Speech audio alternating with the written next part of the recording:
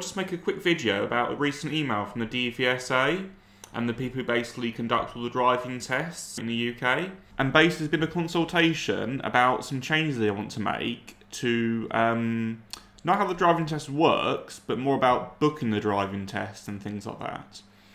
So this is from 25th of January, which is yesterday. And basically it's all about they want to try and encourage you guys, learner drivers, to properly prepare before taking their test to help reduce the waiting times. As there is, of course, big backlogs at the moment, as no doubt you know. So they're saying to us instructors, we know you're doing all you can to get your pupils ready for test, and only encourage them to book a test when they're ready. However, we want to prevent learners from booking a test too early, which is tricky because you can't really wait for a learner to be ready for a test and then book a test. So the test might then be 4 months away. So it's quite tricky to do this at the moment with the big backlogs on tests. But these are the changes they're proposing. This isn't being confirmed yet. It's not definitely going to be happening. They're proposing these changes and seeing what people think and and decide if it's going to go ahead or not. So the first one is extending the period that an unsuccessful car candidate must wait before taking another car test. So the moment, if you fail your test, you have to wait at least 10 working days before you can take another one. You don't have to wait 10 working days before you can book another one. You just have to wait 10 working days before you can actually take another one, if that makes sense. And they're looking to extend that quite substantially to 28 days. The idea being, if someone fails, they should have at least 28 days to basically make sure they've practiced more. Of course, the only tricky thing here is sometimes people could fail because just something very minute, and then 28 days might be quite a long time to wait. But then the other thing at the moment is there's such big backlogs, you can get a test within 10 days after failing the test. But that's one of the things they're proposing. The other thing is extend the period if you have to cancel a test without losing your fee. At the moment, if you cancel your test with at least 3 working days notice, you'll get your fee back. But they're wanting to extend that to 10 days.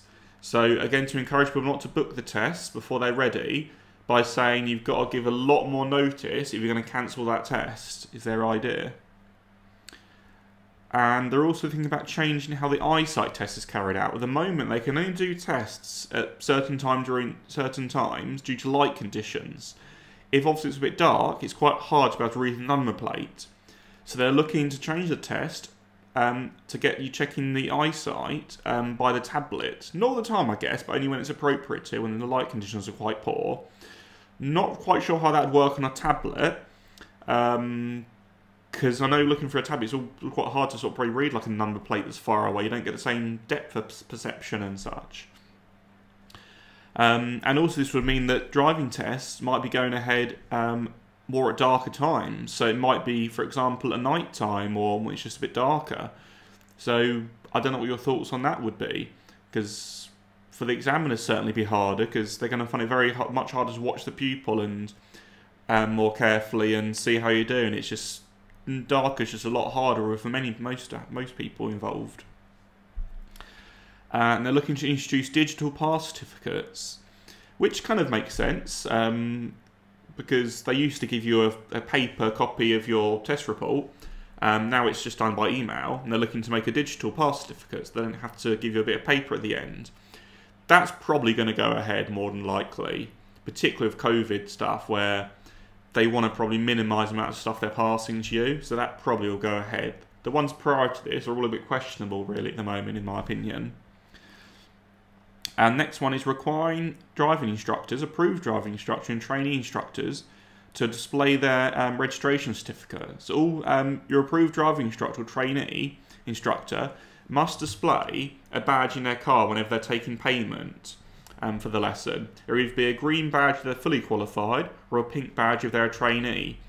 And for actually doing a driving test, some instructors take these out so there's no record, because basically the DVSA look at your instructor's badge to see how many people you take from tests that year, what your pass rate's been like, how many faults they've got, etc, etc. And they're basically here, it seems like here they're wanting to make it a legal requirement that you must display your your driving instructor badge in the car window. It's nothing personal I'd have a problem with, because I've always displayed mine, but I know some people don't like displaying theirs on the car. They'd rather the DVSA basically don't know anything about how their tests are going and that sort of thing. But that's a change that might go ahead, it might not, we'll have to see. And the final thing is finding out what information learner drivers and their families would find useful in choosing a driving instructor. So I guess here this is going to be some sort of survey they're going to do, which will probably go ahead, just to try and help people choose the best driving instructor for them. But yeah, I'm not really sure what that's really going to entail, because normally the best way to find a good driving instructor is go on recommendation or go by reviews normally. So I'm not really sure what this will do. So that's what they're proposing. So the main ones that are a bit unusual really are this one, extending the amount of time you have to wait after failing the test, and extending the cancellation period if you want to cancel a test, and doing an eyesight test on a tablet, on like an iPad. So yeah, it's going to be interesting to see what they say. Like, so it's being consulted, nothing's been confirmed yet. So we'll just have to see what they say. If they do make a decision, or when they make a decision, then I'll make another video and let you know if they do any of these changes. So thanks for watching, and bye for now.